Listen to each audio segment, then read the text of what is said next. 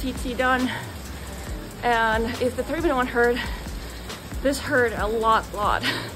I think this was literally the hardest thing I've ever done by a lot. I kind of expected myself to be able to do over 300 watts, and I started off at that pace, and for a second it looked like I wouldn't be able to finish at that over 300 average, because I was like shifting back and forth a couple of times because the gear felt like too hard, but then also pedaling at a higher cadence felt also like too difficult, that I couldn't produce the watts that I wanted. So my power was just going up and down for a second, and I managed to squeeze out that over 300 watt average. So I did 302, which I'm pretty happy about. Like, I can't complain. It's solid. I could have done any better. So now 2 out of 3 done. I have the 12-minute one on Saturday. At least I don't have to do over 300 watts for that.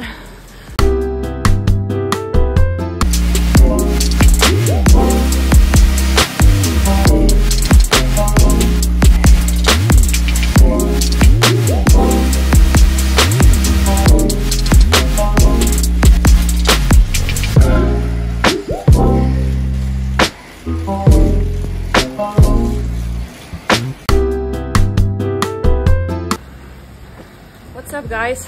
So 3 out of 3. So this is how I show 3. Robert thinks that this is like a child's way to show number 3 with your fingers, but I have a very stiff tendon in my wrist, so I can't do like the adult way. I can't straighten this finger. So this is how I show 3 out of 3. Time trial's done. I did the 12-minute one today, and that was the most disappointing one of all of them. I felt like mentally drained from the past 2, because it literally felt like I had 2 races already this week, and I pushed so hard. So I was like super nervous this morning, tired, legs felt kind of loaded. So my goal was like 285 and I did about 280, 279, 280. I have to see once I've saved the ride what it looks like, but I think it's like about 280 for 12 minutes in the talk. And today's execution was not great.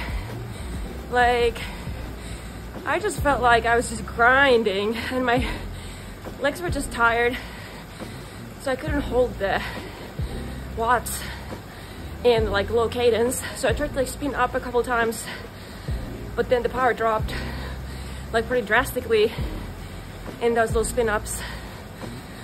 So like I was just like, the legs just were not there. I'm not super happy about the power or the execution, but I did what I could. It hurt a lot.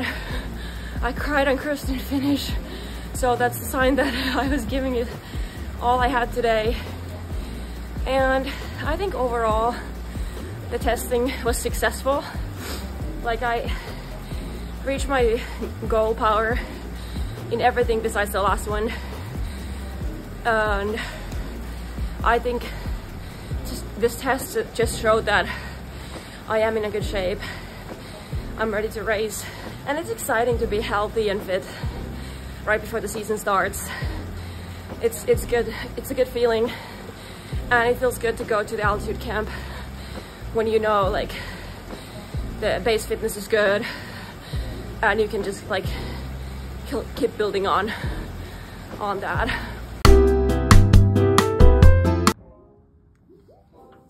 Okay, so I thought to talk a little bit about my testing. Obviously there is a lot to unpack, and I talked briefly about my results with my coach, and we are kind of working through all that during the upcoming weeks. But basically I think I'm happy with my results, or like just kind of like I did my best. I think especially the 3-minute, 6-minute power were good. 12-minute power, it was a little less than what I was shooting for, but I think in general like it was like close enough. I think in general this testing was just really brutal. Like, I've done 20-minute FTP test before, just a couple times, and this was my first time doing the 3, 6 and 12-minute test. I just have to say that it was both mentally and physically very taxing. At the end I was pretty drained, just kind of mentally like ready to be done with the testing. Now we are smarter and know more about my physiology. Basically what this all means is that my estimate VO2 max is almost 67 mLs per kg per minute, which is good for a female endurance athlete. My power metrics were good. My coach is really happy, so I'm happy. I trust him and he's someone I look up to, so it is very nice to get some positive encouragement and feedback and compliments from my coach, who is definitely coaching some real rock stars. So I feel like he wouldn't say these things if he actually didn't mean it, so I'm happy about that. But yeah, it seems like my body is burning through a lot of carbohydrates, so we need to work on my efficiency a little bit during the next few weeks. So basically I just produce a lot of lactate, but my ability to use the lactate for energy is a little limited. So I need to be more efficient and be able to rely on less on the carbohydrates to be a better long course triathlete. So right now it seems like my 70.3 power capability is like 215 watts, or like basically I have the physiological capability of pushing 225 watts, but my ability to fuel that 225 watts is limited. So I need to be able to take in at least 90 to 100 grams of carbohydrate per hour and kind of work my way to 120 grams per hour, which I'm definitely not capable right now. And that's why I'm probably realistically able to ride about 215 watts in a 70.3 race.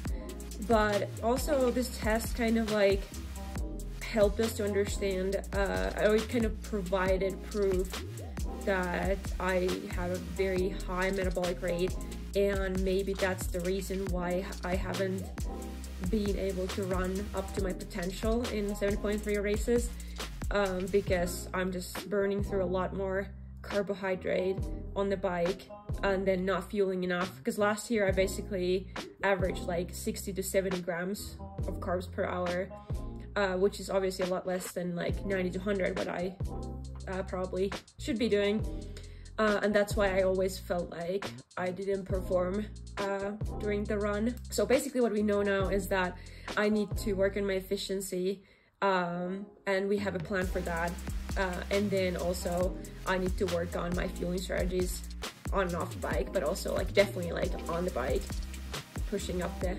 carbohydrate intake.